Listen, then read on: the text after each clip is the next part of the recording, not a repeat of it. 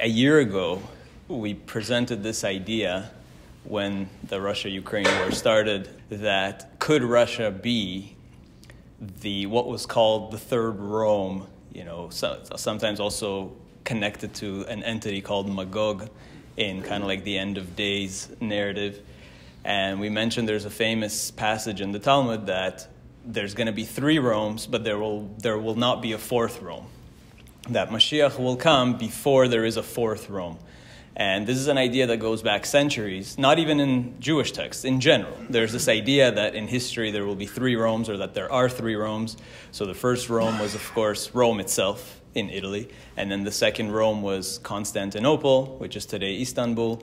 And then the idea is that once Constantinople fell in the mid-15th century, that Moscow took over as this new Rome, this new entity, the Third Rome. And even among Russian scholars, even then, at the time, and Russian Orthodox priests, this idea was current that Russia is now the new Rome. And they even, if you remember, we mentioned how they even changed the name of the leader of Russia, of the Russian Empire, was called henceforth the Tsar, which is literally the Caesar.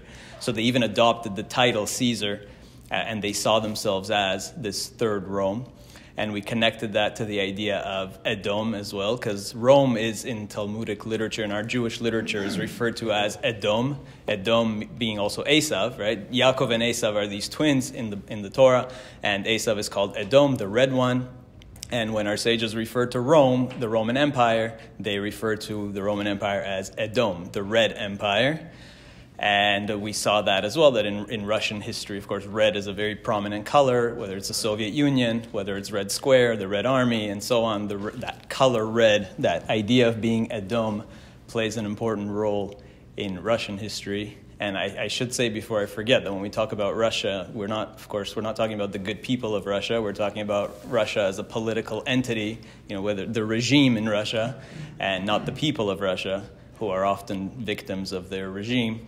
And the same is true when we talked about part 2 last time, when we talked about Iran and Paras, because these are kind of like allies in this conflict. That also when we talk about Iran or Persia, we don't mean the people of Iran who are good people. We mean the regime in Iran.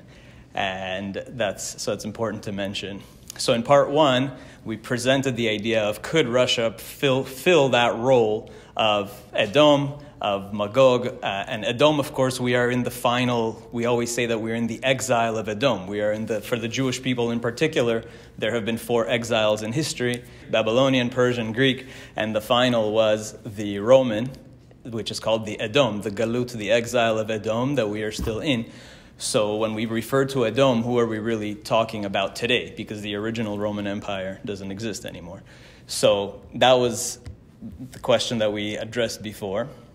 So in part 1, we talked about just looking at Russian-Ukrainian history and how that conflict arose, and the origins of Kiev, and presented the idea initially. And then in part 2, we connected it more to Iran, the Russia-Iran connection, and we talked more about the war of Gog and Magog, which in Ezekiel, in Yechezkel, right, there's this like end of days scenario, and this figure named Gog, who's the president, the leader of Magog, plays a role, and we try to talk about who is Magog, where is Magog, and according to the most ancient sources, Magog is basically what was then called Scythia, which is that area around the Black Sea, that Crimea and the Caucasus region, and kind of like that part of Eastern Europe, let's say, what's today like Ukraine, and that entity that existed back then. So that whole area was referred to as Magog, and that connects to Russia. So now we want to do part 3, and we want to finish off the series, because there's an old saying that good things come in threes. So we like trilogies. Yeah, it's in the Talmud, Masechet Shabbat. You remember this? It says that God gave a 3-part Torah to a 3-part people. You remember this saying? Yeah, so it says B'richa Chamana, that God, blessed is God who gave a 3-part Torah, Orayan Tlitai, Le'am Tlitai, to a 3-part people, by the hand, al yadei tlitai, through a third-born person, beyom tlitai, on the 3rd day, beyalcha tlitai, in the 3rd month. So God gave the Torah. It's a three-part Torah because the scriptures, the word of God, has three parts: Torah, Nevi'im, Ketuvim, right? The 5 books of Moses, and then the prophets, the prophets that came after Moses, and then the Ketuvim, the other scriptures, the Megillot and things like that. So we have a three-part. The Tanakh is divided up into 3 parts. So God gave a 3-part scripture to a 3-part people, because the Jewish people are also divided into Cohen, Levi, Israel, right? There are Kohanim, the priestly class, the Leviim, who are like also middle priests, kind of like sub-priests, and then the Israel, which is everybody else. So you have a 3-part Torah that God gave to a 3-part people, and he did it through a third-born, because Moses was a third-born. Moshe was, his older sister was Miriam, and then Aaron, and then Moshe was a third-born. So through a person who was a third-born child, and on the 3rd day, because in the Torah it says God told the people, get ready, prepare yourselves, purify, and on the 3rd day God gave them the Torah, and it was in the 3rd month, in the month of Sivan, when we celebrate Shavuot. So there's this interesting pattern of 3s, that God gave a 3-part Torah to a 3-part people, through the 3rd, on the 3rd, by the 3rd. So we like things in 3s, so we want to finish the trilogy, and it's been a year, and we're like on the 1-year anniversary of this unfortunate war, and what can we... Let's complete this idea of Russia and Third Rome. Before you go, can you clarify what is the difference between Gog and Magog, or are they the same thing? Yeah, so that's what I want to do now. So there's 2 questions that I got since then that I want to address, the 2 like most frequent questions. One is kind of related to what you said. How do we identify what is the difference between Edom and Magog? Because we're saying on the one hand, there's this entity called Magog. On the other hand, we're in the exile of Edom. Like, is that, let's say, the bad guy? Is it Edom? Is it Magog? Is it both? Like, how do we differentiate between them? And somebody also asked similarly about Iran, because we mentioned Iran is always called Paras, right? Persia. But we also refer to, in our sources, as Ishmael, because Ishmael is also like the kind of the Muslim world. So are we talking about, is it Ishmael, is it Paras, and is it Magog, is it Edom? So we have to distinguish between these people. In simple terms, to answer your question directly, Yechezkel says that Gog is the leader of Magog. So Magog is a certain country, and the leader of that country is a person who is called Gog. Like, we don't expect that to be his literal name. It's kind of like a code word for this particular person. So Gog is the leader of Magog. And Magog is, as Ezekiel describes, creates this alliance. Rosh, Meshech, Tuval, it says really that there's this alliance of Magog, Meshech, Tuval, and then Paras, and Cush, and Put, and all these. There's an alliance of nations that seek to undermine Israel and kind of like destroy Israel and so on. So the one question to ask is, just to clarify who is who. So when we talk about Edom, we refer to really the whole Western world, kind of like the Christian world, right? When our sages say Edom, it's a code word for the Roman Empire, and the Roman Empire became the Christian Empire. And so Edom can refer to Rome, it can refer to all of Christianity, it can refer to Europe, it basically refers to the whole Western world is Edom. And Ishmael refers to the whole kind of Muslim world, originally the Arab world, but also as an extension, the whole Muslim world, even if it's not Arab. Like Iran, Iranians are not Arabs, but they're Muslim. So they do fit under the umbrella of Ishmael. So Ishmael is like a wider term. So is Edom. So Edom represents many entities, and Ishmael represents also many different entities. We have 70 root nations that we see in Bereshit, in Genesis. We have the table of nations. There's like 70 spiritual root nations in the world. And they're divided up really between Edom and Ishmael. That Edom and Ishmael kind of divided the world between them. So we say that Edom rules over 35 of the nations, and Ishmael rules over 35 of the nations. Which is why sometimes you'll see in certain sources, it'll say not 70 nations, but 72 nations. So really it's 70, but the 71st and 72nd is Edom and Ishmael, who rule over the others. So they're not one of the original root 70 peoples, but they're more like overarching forces that have dominated the world. So where are we? Like Christian, the Muslims? We are separate. We are the 73rd nation. I was going to say. Yeah, we are the 73rd nation. Okay. And the number 73, if you like numbers in particular, is the gematria also of Chokhmah. It's the numerical value of Chokhmah, so we're specifically the 70, we're a separate nation. So you have 72, and you have 36 on one side and 36 on the other side. And so when we say that Paras, Iran is both Paras, and it's also under the umbrella of Ishmael, and Magog is what it is, and it's under the umbrella of Edom. And Edom represents the entire Western Christian, kind of European world. And interestingly, the Vilna Gaon had a nice allusion to this. Where is this alluded to in the Tanakh? There's a verse that alludes to this, particularly these 72 nations, 36 and 36. They say about the Vilna Gaon that after a certain age, I don't know if it's fact or legend, but it's one of those legends that sounds true and probably is, that after a certain age, the Vilna Gaon only reviewed Tanakh. He had no need for any other books because he was able to pinpoint, from every verse in Tanakh, he could connect in his mind to all the other places where that particular verse is discussed and cited and quoted. Right? So you give him any verse in Tanakh and he'll tell you, that was cited in here in the Talmud, here in the Zohar, here in the Midrash, over there, in any book. He had it all hyperlinked in his mind, where you just give him one verse and he can. So all he had to do was review the Tanakh, because through studying the Tanakh, on each verse, he could review everywhere else in Jewish literature where that verse is mentioned, and thereby kind of learn all of Judaism just by reviewing the Tanakh. And that's how it really should be, because we should be able to just study the actual written Torah and through that be able to extrapolate the whole oral Torah, because everything should have a source in the written Torah.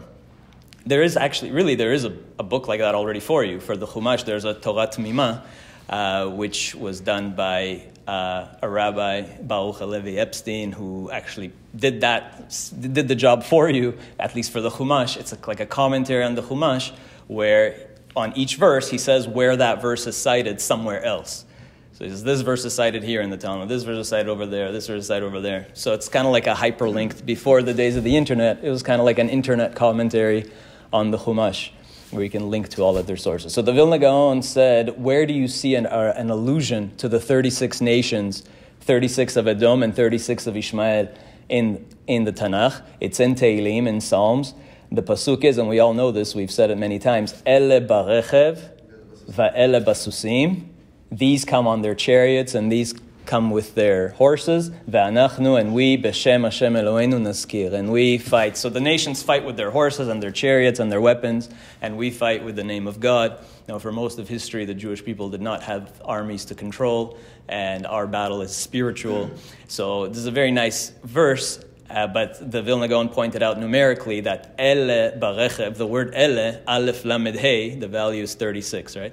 Aleph is 1, lamed is 30, hey is 5. So 36, these 36, barechev with their chariots, ve'ele, and these 36 with their horses, all these nations that are with all their armies and all their military might, and ve'anachnu, and we as the separate, the 73rd, let's say, nation that fight with the name of God. Okay, so that's a nice allusion to this idea of 36 and 36. And so Edom really represents the entire Western world. And one way to identify which places are Edom, which places are counted as Edom, you'll find a pattern, which is, maybe you've noticed this, that in every major Edomite city of Edom, there is, what do you find? You find an Egyptian obelisk, very prominently displayed in the center of that city. You know what I'm talking about? So if you've been to the Vatican in Rome, right in the center of the Vatican, in the main square over there, St. Peter's, you got a huge Egyptian obelisk right at the center. And you go to Washington, D.C., the Washington Monument, right, everywhere. In Paris, right, Luxor, you see the Luxor obelisk in Paris if you've been there. In England, and in New York there's one, and in Moscow, in the Kremlin there's one as well. And in Istanbul, which is now Muslim, but remember when it was the second Rome, when it was Constantinople, it had an obelisk that was erected there, and that's still there. So like every major Edomite center, whether it's Paris, London, New York, Washington, Moscow, they all have, it also has one? Yeah. So they all have, this is something that's really unique to, I think, to the Western world, that every Roman, let's say, descendant, every Edomite entity has an Egyptian obelisk very prominently displayed at its center. And why Egyptian? we've mentioned before, because the final exile, as our sages said long ago, is just a repeat of the first exile, the mother of all exiles, which is the Egyptian exile. That's where it all began. And so we are reliving the slavery in Egypt. We're all slaves in the system today, and we don't even know it, or most people don't even realize they're slaves. Just like the Israelites in Egypt didn't realize they were slaves, and they often thank their overlords. You remember they complained to Moses, oh, we want to go back to Egypt. At least over there we had cucumbers and watermelons and stuff, right? We had fish. So that's usually the authorities numb the minds of the populace through bread and circus, through food and entertainment and material pleasures. And meanwhile, they exploit and enslave, and the people don't even realize it. And when we look at how our sages describe the Egyptian slavery, it's very much what's happening today in terms of financial. People can't, people are controlled very easily through their finances, very hard to make a living, but also even things like our sages say, what does it mean that we say, the Torah says, that they worked as befarech. What does that mean, befarech? One of the interpretations is that they made women do male roles, male jobs, men had to do women's roles. They completely mixed up the traditional gender roles just to confuse things even further. That was part of the slavery and oppression of Egypt, even to that extent. So we're really reliving Egyptian slavery today without even realizing it. So this exile of Edom, it's interesting that in every one of these major cities, you have an Egyptian obelisk, just to secretly remind you that you're still in Egypt. If you thought you were free, think again. I think Voltaire said that there's none more hopelessly enslaved than he who believes he's free. So the second question on that note is, so this whole Western world we consider Edom, and then the other world is Ishmael. So within that world, who is the dominant player? Who is the Magog? Who is the main oppressor of the Jews? And this is the second question that I got, which is, wouldn't it be more fitting to identify that oppressor, that Magog, that superpower, that Roman Empire, as the United States? And you'll find that very often, that people will identify the U.S. as, especially when Barack Obama was president, people like to identify him as Gog, for instance. And we mentioned before that George Bush, the father, was H.W. Bush. His nickname was Magog or something like that, or Gog, or Magog was his nickname in his Skulls and Bones Society. So some people point to these things. And it's true, I even mentioned in one of my books that it's true that Washington, D.C. was built on a plot of land that was actually originally called New Rome. So that original plot of land, the person who had settled it first had called it New Rome before it was rebuilt and as a city and named after George Washington, obviously.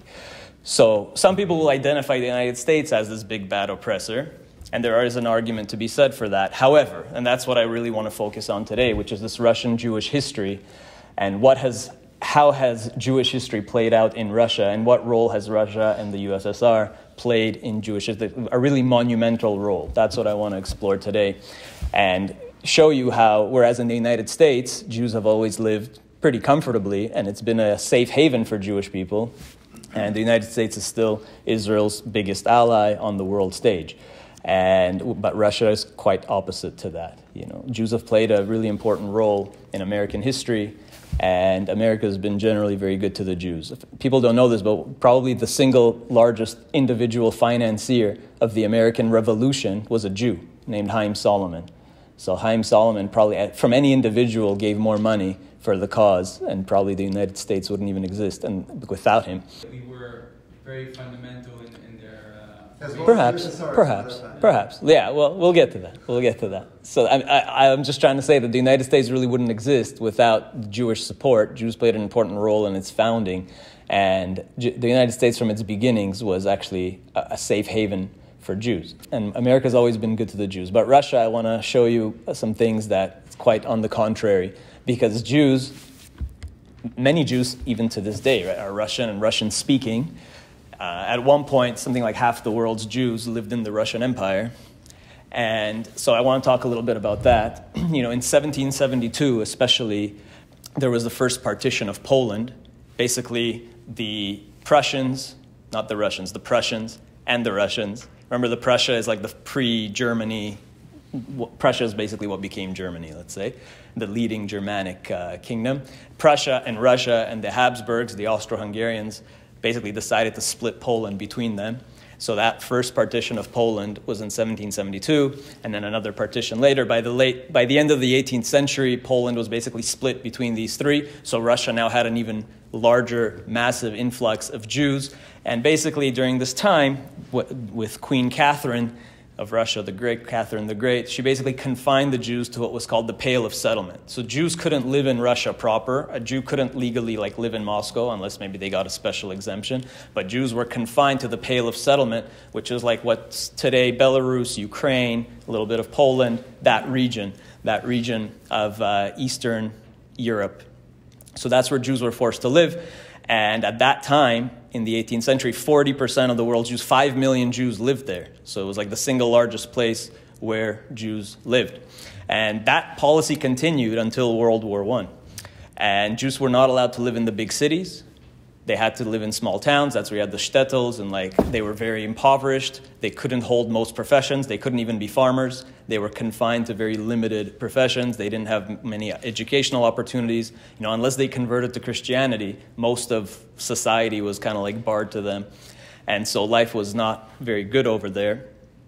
And they also there was an imposition. The Russians thought it would be a great idea. We can assimilate the Jews by taking their young men into the military, and these are the infamous Cantonist laws. It applied really not just to Jews, it applied to everybody. It was basically ways to conscript Russians into the army, but for the Jews in particular, the Russian Empire required that for every 1,000 Jews, 4 had to be sent from every community, and they had quotas of how many Jews had to be sent to join the Russian army, and they would have to serve. They would have to go to military school for 6 years and serve in the military for 25 years. And the hopes was that through that, we will assimilate them and make them Russians. And that there was this kind of push to convert them. And if they didn't convert to Christianity, they could not get a promotion in the army. So they would stay, just at the bottom ranks. And throughout that time, only 8 or 9 actually got promoted, despite, without converting. Only 8 or 9 were, so great that the imperial army gave them a promotion, even though they stayed Jews. So you only had 8 or 9 in the whole history over this century. You only had 8 or 9 Jews who were officers in the imperial army, because the rest had to convert to go anywhere to make it in the army. Therefore, what others converted? They say it's estimated that at least 30% actually did convert. And many more didn't convert, but basically intermarried, of course, because they were posted God knows where, and they would have married others. And so they were still, a great majority of them were gone. Within a few generations, were no longer connected to Judaism in any way. So it was quite tragic. And it's estimated that it's depending on which numbers, as low as 30,000 and as high as 70,000 Jewish boys were forcibly abducted and converted in this way. So it was not a happy time to live in the Pale of Settlement in the Russian Empire, to be a Jew, which is, again, where the majority of the world's, the single largest place for Jews to live at that time, and it was terrible. And of course, you had the pogroms. You always had these persecutions, soldiers raiding your village, killing, raping, pillaging.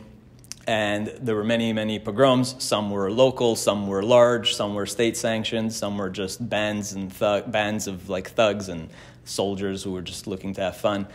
And again, over the whole era, even before the Pale of Settlement, we know that the Khmelnytsky massacre was probably the worst. That was in the mid-17th century, and Khmelnytsky today is a great hero. Ukraine's national, one of their founding fathers, who's on their money, who's in their main square in Kiev, and Khmelnytsky killed something like 150,000 Jews probably. So that was one of the worst pogroms in this region. But they say during the Holocaust, the Ukrainians killed 3 million Jews. I don't know if it's 2 million, but it's definitely... The Ukrainians had their own Nazi SS division. And the Babi Yar massacre, that was a bad one. I think that was maybe 30, 40, 50,000 Jews, And probably one of the last great pogroms or terrible pogroms was in Kishinev in Moldova in 1903. And the death toll was relatively small, maybe 150 were killed, but thousands of homes were destroyed, women were raped. It was really a terrible sight. And that actually inspired the second Aliyah to Israel. The second Aliyah started in 1904. The second Aliyah was in 1904, and it was almost entirely Russian Jews that came to Israel. So if you know the history of Israel a little bit, the first Aliyah didn't really accomplish much. Most of the people that came to Israel in the first Aliyah in the late 1800s ended up leaving. But the second Aliyah, these were people who had experienced such horrible lives in the Russian Empire. It was something like 35,000 Jews, almost all from Russia, came to Israel, and they had nowhere to go back, so they made it work.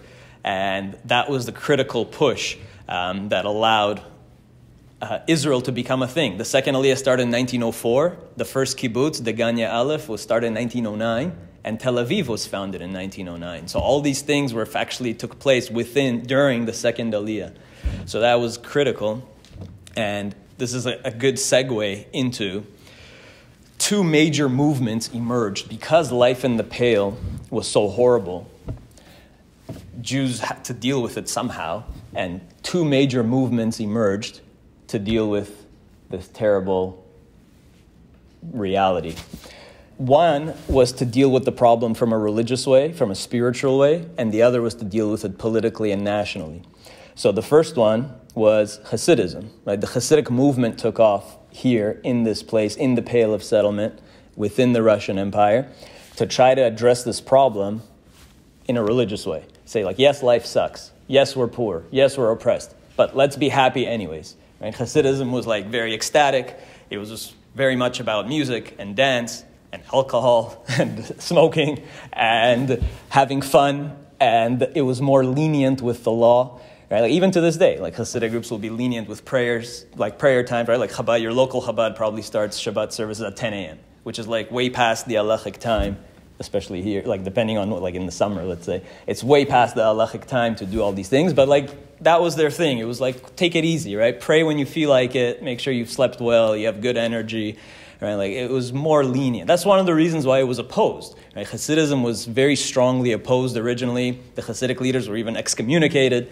One of the reasons was because they were very lenient. A lot of the early stories of the early Hasidism was like very light with, more lenient with Jewish law, saying like, take it easy. Let's take it easy. Life's hard as it is. Let's have fun. Let's enjoy. Let's find more spiritual ecstasy. The Babish movement, it's all over the world. It's right, a great right. movement. That's right. So, interestingly enough, some of the early Chabad Rebbes actually credited the Vilna Gaon, who excommunicated them, credited him with saving Hasidism in the sense that because he opposed them, it forced the Hasidim to become more halachic and to be more serious. And so there's statements from the early Chabad Rebbe, like the third Lubavitcher Rebbe, that because the Vilna Gaon opposed them, that inspired the Alter Rebbe, the first Lubavitcher Rebbe, to write the Shulchan Aruch Harav. He wrote an halachic text. Why did he write an halachic text? He wanted Hasidim to remain within the halachic box and to remember that you still have to be Torah observant Jews. You know, they didn't want to slide towards a reform, you know, and which was also becoming popular at the same time in Western Europe more. And so there's even sources like that have the earlier Lubavitcher Rebbe's even thanking the mitnagdim, the people that opposed them, because they were able to, in so doing, keep them more halachic and keep them more in line. If you want to learn more, I would ask you to visit Kotzk blog. He does a lot of great work on this, and he has a lot of great articles about the history of Hasidism. There's also a good book called The Quest for Authenticity, and you can check that out as well. So that early Hasidism doesn't really exist anymore, right? Like the Hasidim that we have today, except perhaps maybe Chabad, but the Hasidic groups today, they've retained the clothing, but the original Hasidism of the Baal Shem Tov, that really ecstatic Hasidism, has mostly been replaced. You know, the Hasidic groups today basically became more like the Haredi, Litvish, and they've admitted that. They've admitted that.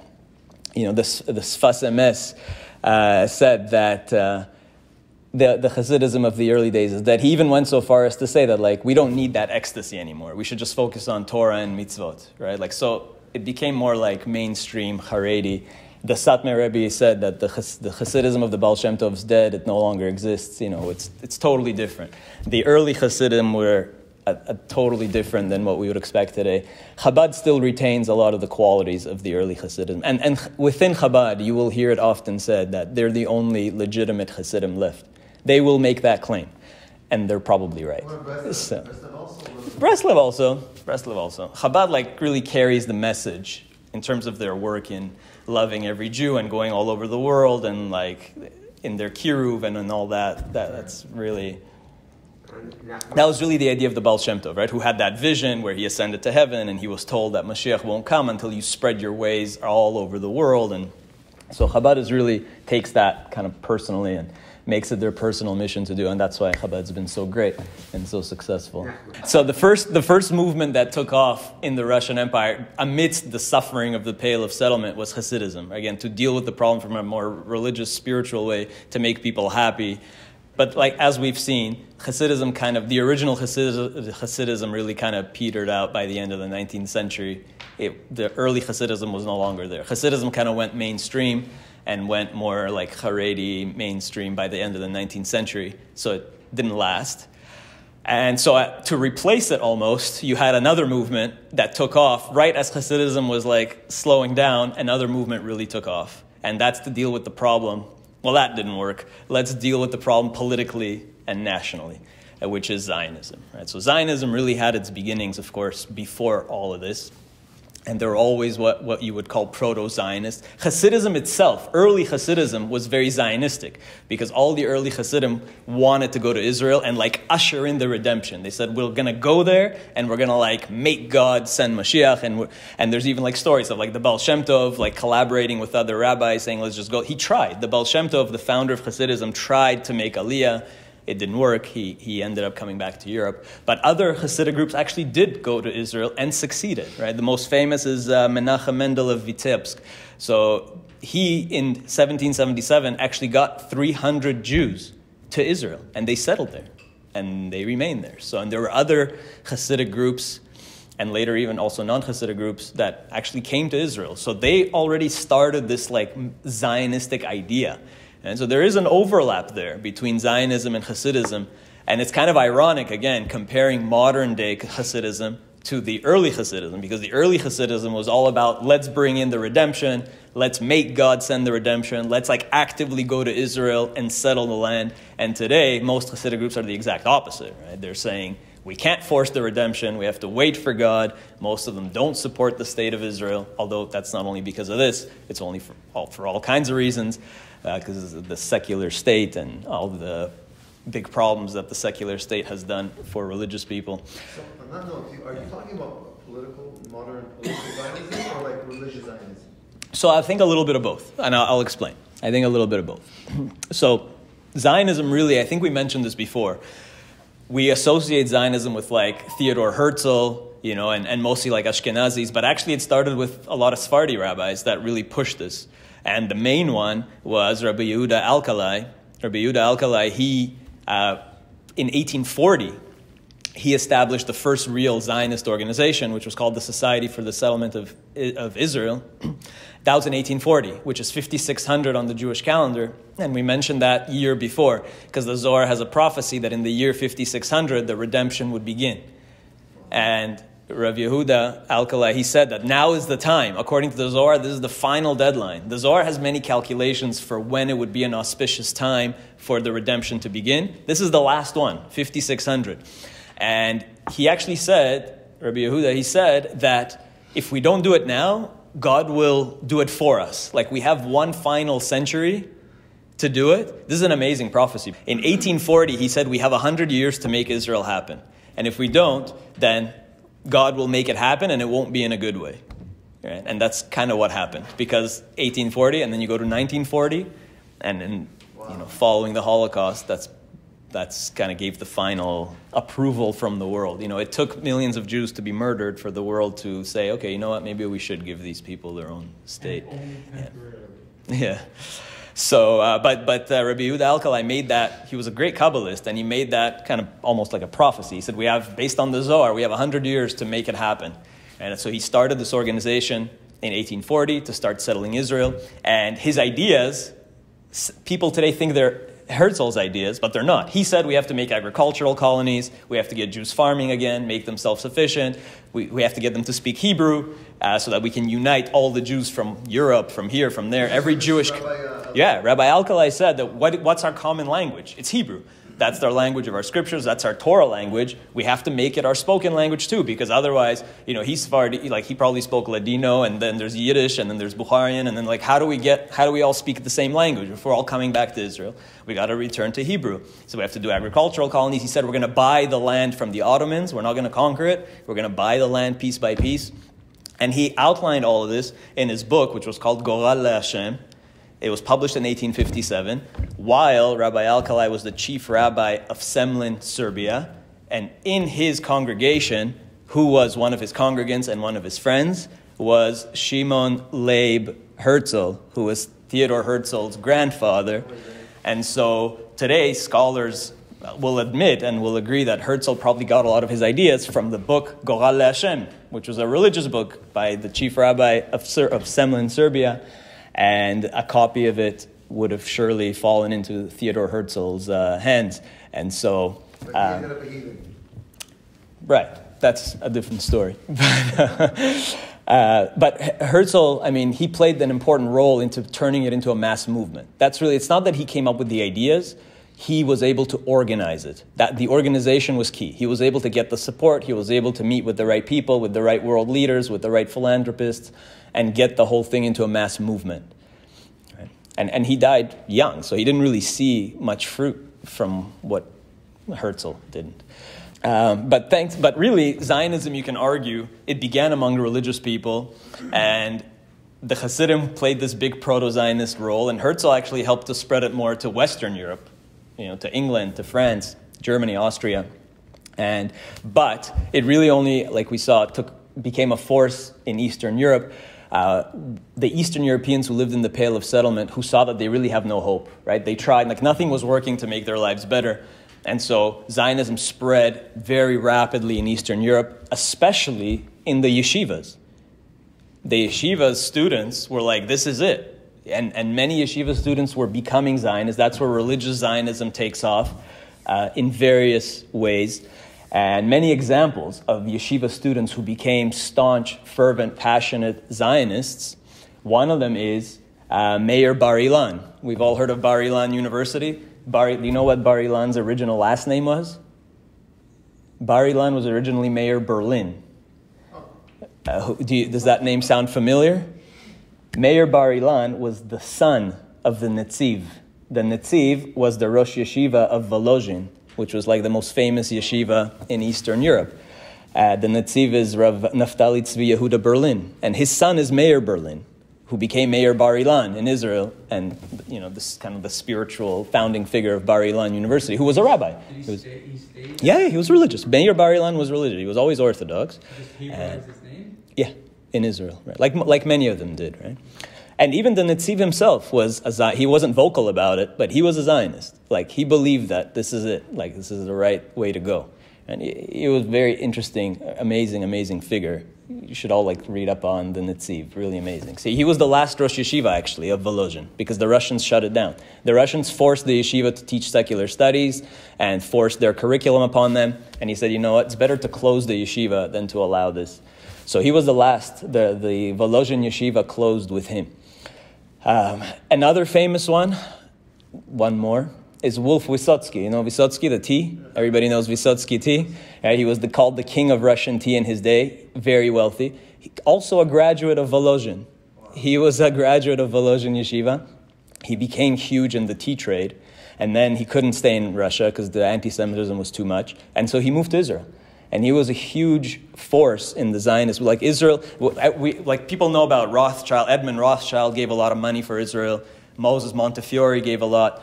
Wolf Wysotsky gave a lot. So he gave tons, millions, maybe billions. And he set up the first settlements in Gaza, Nablus, Lod, Yafo, all of this. That was him. He paid for a lot of the first schools, hospitals. He gave something the amount of money that he gave in rubles is incredible. It's somebody estimated as in today's value, it would be billions of dollars. That's how wealthy he was. And he was a graduate of Volozhin, also religious his whole life.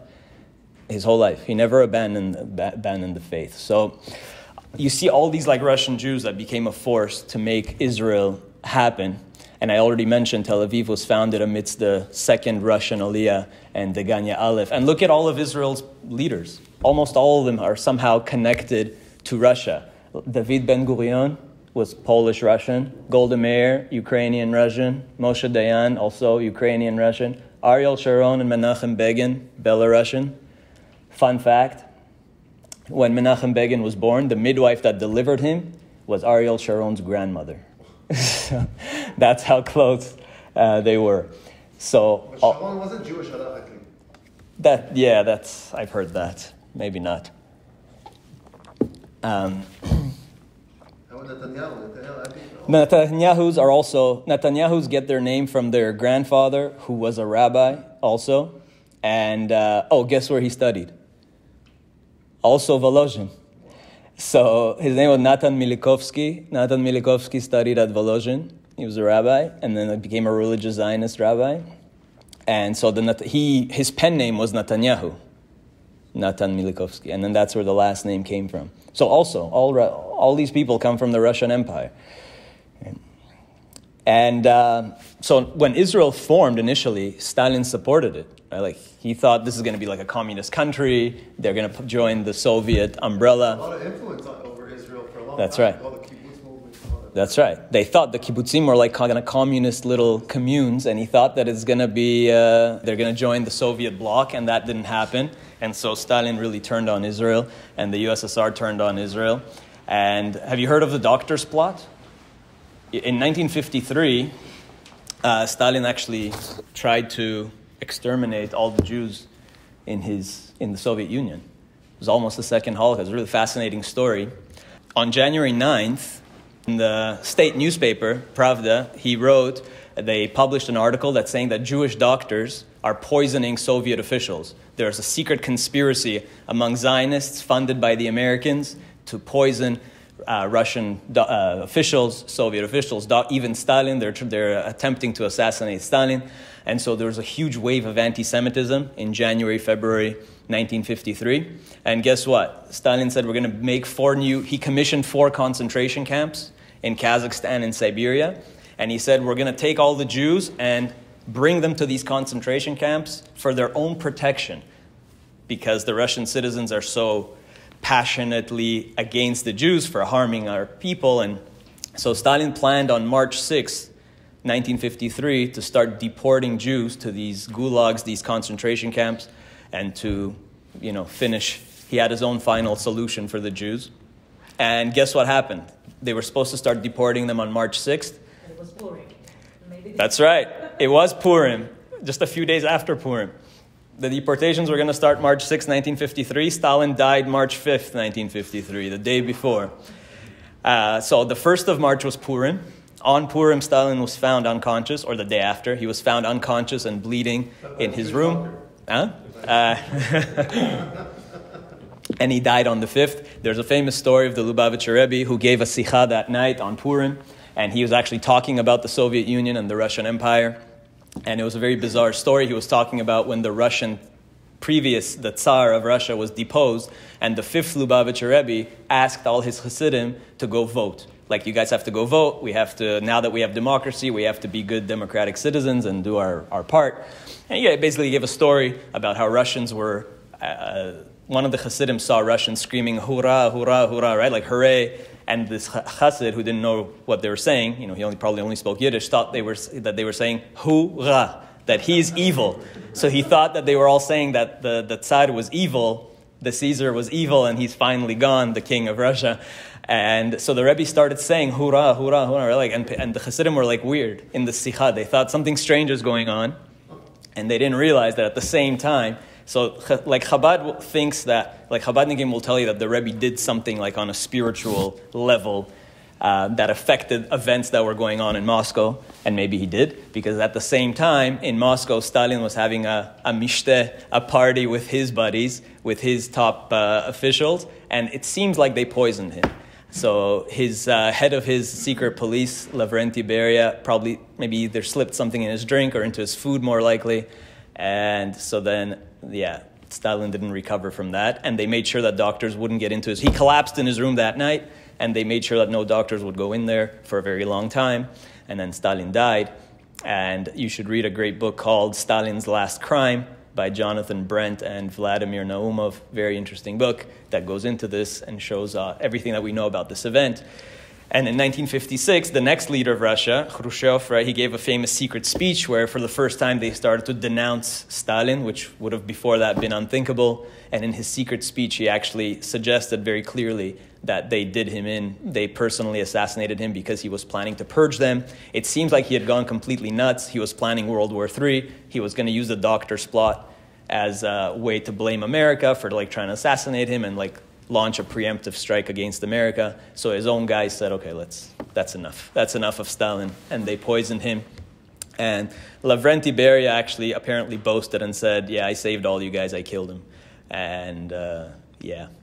So, and it happened on Purim, which is amazing because just like on Purim, we have Haman who was trying to exterminate all the Jews, and Stalin, in Haman fashion, was trying to kill all the Jews shortly after Purim, and himself died. Venafochu, everything was upside down. Just a last little note on that. In the book, in Stalin's Last Crime, the authors point something really cool. They say that their main problem for Stalin and his police with the doctor's plot was that there was a Jewish doctor, a woman, who refused to confess. They tortured all the Jewish doctors to confess, but one of them wouldn't confess. And that's a problem, because if one claims innocence, then it ruins everything. You need everybody to confess, or else, it doesn't work. And she refused to confess, even though she was, terribly... That she was, they were torturing these doctors, these innocent doctors, to confess that they were trying to assassinate Stalin and that they were poisoning Russian officials. And the others were tortured so badly that they said, okay, whatever, right? They confessed under torture. But she did not confess, even under torture. Her name was Sofia Karpai, and their authors write really beautifully. They wrote, it satisfies the imagination to think that the fate of the Jews of Russia might have depended on this latter-day unknown Esther. Right, which is really nice, that it was, again, a woman who held out and who was able to, staunch their plans for a very long time, a Jewish woman, and helped to prevent this catastrophe. So, but anyway, the KGB Stalin's death didn't stop the Soviet attack on the Jews and on Israel in particular. And so I just want to point out, and we're going to end with this, Russia's role in the Arab-Israeli conflict, or the Soviet role in the Arab-Israeli conflict. And also this comes from a really good article that I can link to by Eli Cohen and Elizabeth Boyd, which points out a few things. That the founder of the PLO, of the Palestine Liberation Organization, is the KGB. Okay. This was hatched by the KGB. Yasser Arafat and Mahmoud Abbas, who's still the president, were KGB agents. Mahmoud Abbas, it's not a secret that he studied in Moscow. He did his PhD in Moscow. You know what his PhD was on? The current president of the PLO, this never-ending dictator, he's been the president. He was elected, whatever it is, 15 years ago for a 5-year term, and he's still the president. You know what his PhD is on? On denying the Holocaust. He wrote a PhD on that the Holocaust didn't happen. And by the way, other sources, very well sourced, that Mahmoud Abbas was originally a KGB agent in Damascus.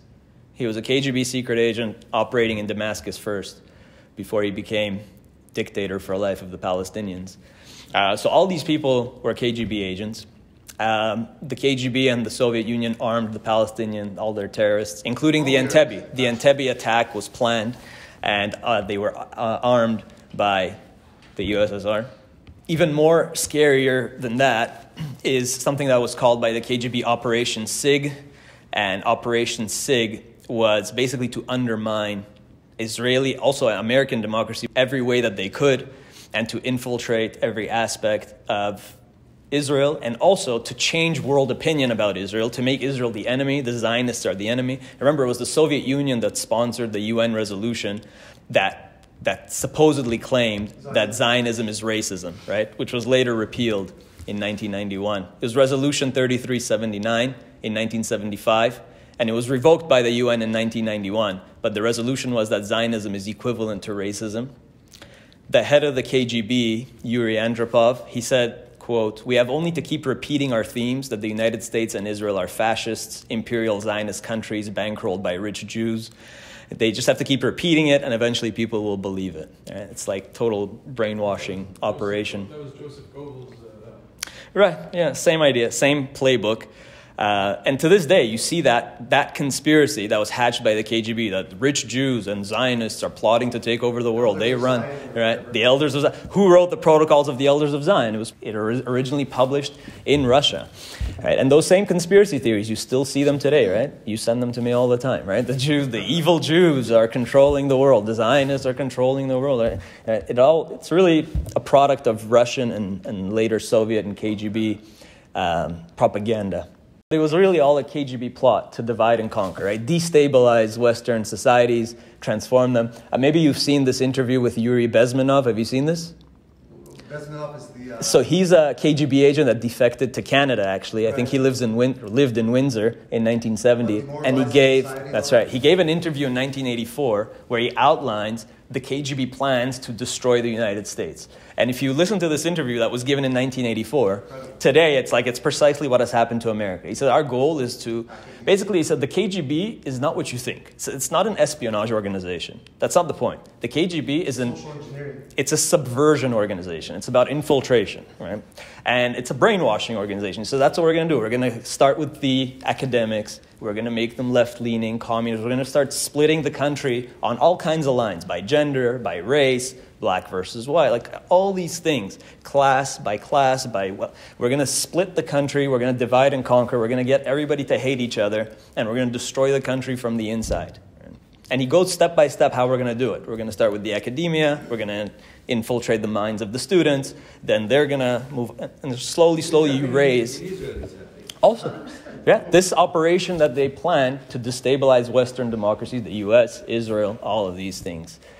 So, but that's a plan of like 50 to 100 years. Yeah, he said it would take 20 to 40 years or something like that. It's 15 years to demoralize a whole society. Right. It doesn't take as long as you... That's the same type of ingredients of anti-Semitic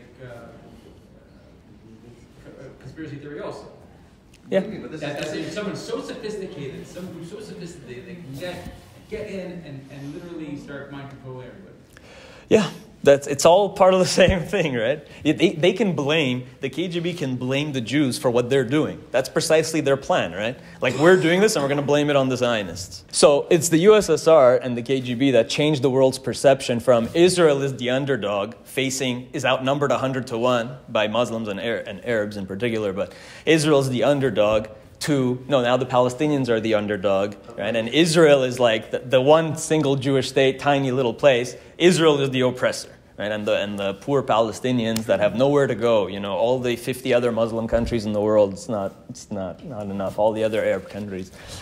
Anyway, you get the point. So it's the Soviets hatched this plan to say, originally, like pre-state Israel, when people said Palestinian, it meant Jew. Like the Arabs were the Arabs. And the Palestinians were the Jews, right? If you look at like Flag of Palestine in the 1930s, it had the Magen David on it, right?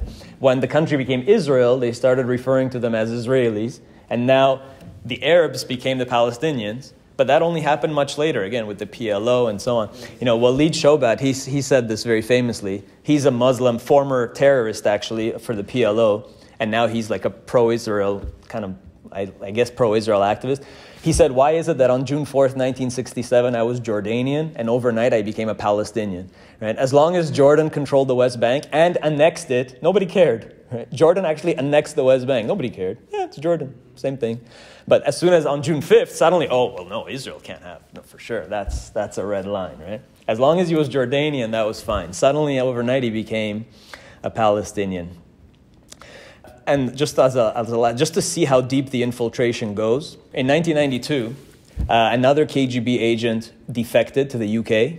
His name was Vasily Mitrokhin, and he revealed all kinds of things, most of which are still classified by MI5, by the British, but some have been declassified. In those documents, at least 3 members of Knesset in Israel, at least 3, were KGB operatives.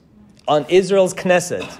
Jewish or not Jewish? Who knows? They were all from the left-wing Mapam party, the Mapam, which is today Meretz, not surprisingly. Even their logo is like kind of very communist-y, like hammer and sickle style. So, but yeah, back then, like in the 50s, 60s, at least 3 members of Knesset that we know of were secretly KGB operatives. On Israel, that's how deep it goes. Like on Israel's parliament, supposedly representing the interests of Israelis and the Jewish people. And don't think for a second that it's not happening today. Right? Nothing's changed. Right? Just to conclude, I want to go back to the original question. Like, who is if there was a good candidate for Edom, for Magog, for this oppressive force that's been subversive and that's specifically for Jews, that's been oppressing Jews and subverting this in the state of Israel and infiltrating and attacking, and whether it's the pogroms, whether it's the Cantonist laws, the Pale of Settlement, take your pick, right? Up through the present, through terrorism, through funding the Palestinians against Israel and changing the world's opinion to make Israel the bad guy always, whether it's at the UN or in the media or who is pushing all of this. And it's not the United States. Unfortunately, it's Russia and the USSR. Right? The Russian Empire began this trend, and it continued with the USSR.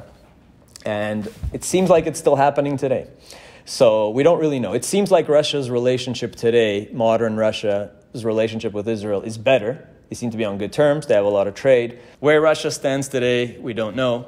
But in recent history, for sure, probably the single most, if there's one political entity that has been a thorn at the side of the Jewish people and Israel, it's probably Russia, the USSR, and so on. To bring it full circle on that notion of Russia and the Third Rome, and the Talmud's famous prophecy that there will be 3 Romes, and when the 3rd Rome will fall, you should expect Mashiach to come, because there won't be a 4th Rome. So perhaps we are in that. Could this war lead to that? Russia seems to be doing quite all right, even with the war, even with the sanctions. So what this means for us, we don't know. It remains to be seen. But it's just interesting to point out Russian history, how Russian oppression really is what led to both Hasidism, to the establishment of the State of Israel. Would Israel exist today without Russian oppression? Probably not. And as we've seen, whether it's the second Aliyah, whether it's all these political leaders and prime ministers of Israel, all the big movers and shakers came from the former Russian Empire. The last point is just that Hasidism came out of Russian oppression, and I think it's Hasidism and Chabad Hasidism, but Hasidism that has put that in our minds, the notion of redemption, of Geula, that the redemption is near. And remember, the early Hasidim in particular were all about bringing about the redemption, and that's what we're awaiting. And hopefully that's what we will see soon, God willing. So we'll end with that.